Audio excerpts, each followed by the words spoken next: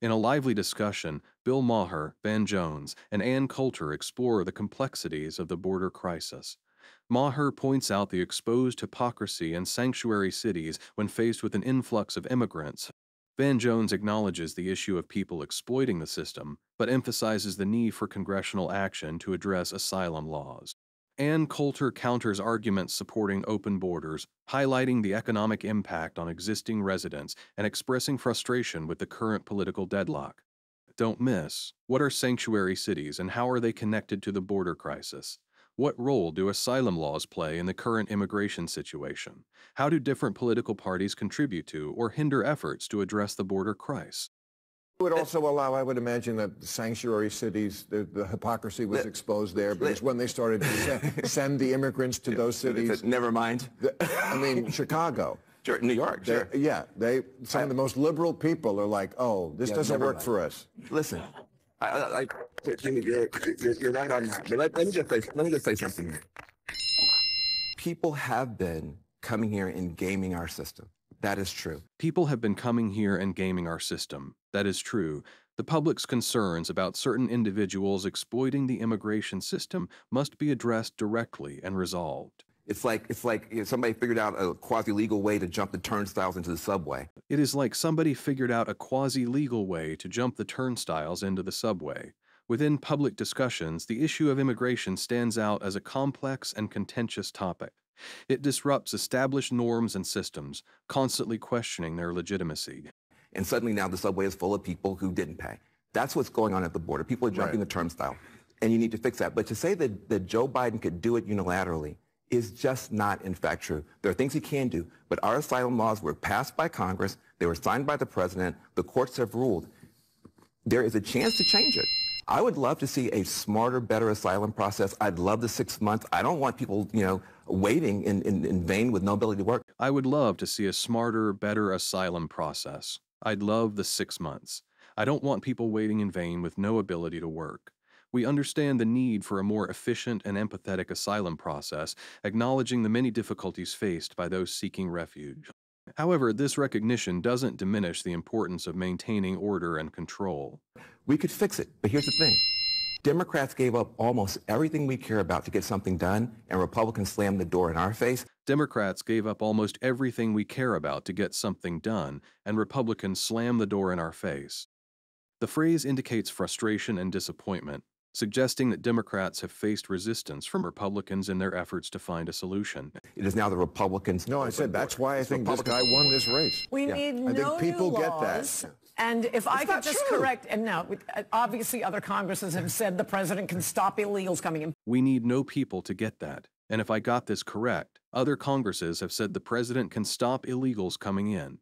The writer supports a strong stance on border security, echoing conservative views that emphasize the president's crucial responsibility in overseeing immigration to safeguard the nation's welfare. But I do want to correct one, Kennard, because this is a big argument on the pro-open border side, and that is that the economy is better, the GDP goes up because we have more.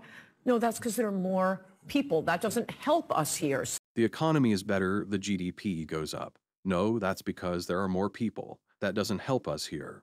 The Democratic conversation often questions whether the economic growth fueled by immigration genuinely benefits the existing citizens.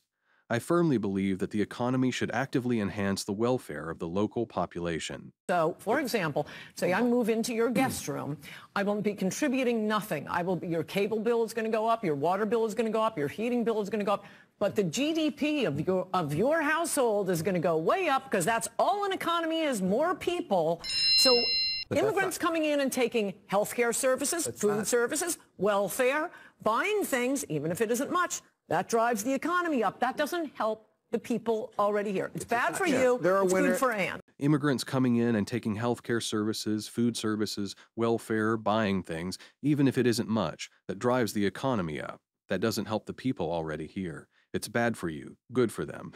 Understanding the effects of immigration involves recognizing the subtle differences in how it can affect the welfare of existing citizens, overall economic expansion, and the tangible benefits that emerge for communities. Well, like any big issue, there's winners and losers. It's true. The people who are just above immigrants on the economic scale, they always get fucked when immigrants come into the country. But that's no, everybody, all taxpayers. Not everybody. The debate among Maher, Jones, and Coulter delves into the challenges of the border crisis, touching on sanctuary cities, asylum laws, and the economic impact of immigration. While Jones advocates for legislative changes, Coulter emphasizes the negative consequences on existing residents. The public gains insights into the multifaceted nature of the issue, realizing the need for comprehensive solutions that balance humanitarian concerns and economic considerations. Van Jones openly acknowledging systemic abuse, drawing an analogy to leaping from turnstiles onto a subway, and demonstrating empathetic comprehension of the challenges posed by illegal immigration. This aligns with a democratic ethos that prioritizes the well-being of existing communities, underscoring concerns for the U.S. population, particularly those positioned just above immigrants on the economic scale. The interpretation suggests Van Jones' desire for a more intelligent, refined asylum process, grappling with concerns about waiting periods, recognizing the pivotal role of the refugee process, and emphasizing the imperative for enhancement. The acknowledgement by Van Jones of the intricate nature of immigration issues is evident, recognizing both winners and losers in his discourse. Consideration should be given to the multifaceted nature of social challenges and the fundamental aspects of cultural and social safety. It appears to encapsulate Van Jones' expression of frustration with the Democratic Party's efforts and the subsequent resistance from the Republican Party. This frustration arises when challenges and compromises within the political system fail to achieve mutual understanding, presenting hurdles for two parties with divergent priorities. Shifting focus to Ann Coulter's economic arguments, particularly her analogy involving occupying someone's guest room, concerns emerge about the impact of immigration on existing resources and the potential strain on an economy that may not necessarily benefit current residents.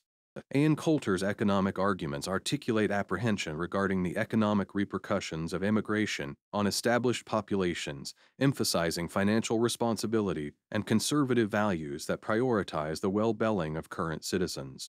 This discourse hints at inevitable trade-offs and intricacies associated with the immigration debate, emblematic of a democratic idea wherein individuals confront complexity and make choices amid conflicting and intricate realities.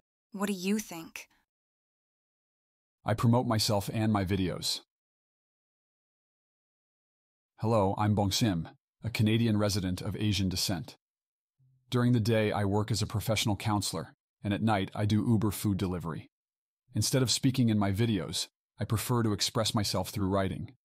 In today's world, speaking the truth can have serious consequences, both for my professional life and personal well-being. That's why I'm choosing to pen down my thoughts and using a platform to share them on my behalf. Some people find my videos uninteresting, too strict, and they even criticize the appearance of the individuals featured, including their tiredness, Asian, or perceived flaws. I understand these concerns, but I genuinely believe in the purpose behind creating these videos. Unfortunately, recent Canadian legislation has resulted in the censorship of free speech and online content. And although Google hasn't explicitly admitted their involvement, I suspect they play a part in it. Despite my efforts to monetize my content on YouTube, I haven't been able to earn any income from it. I've tried 3 times, and all my attempts were rejected. They turned me down for reasons like lacking creativity, not having a recognizable face, or not having a distinct voice. Nevertheless, I've made several adjustments to my videos, hoping to overcome these challenges. If you share my belief and support what I'm doing, I would genuinely appreciate your backing.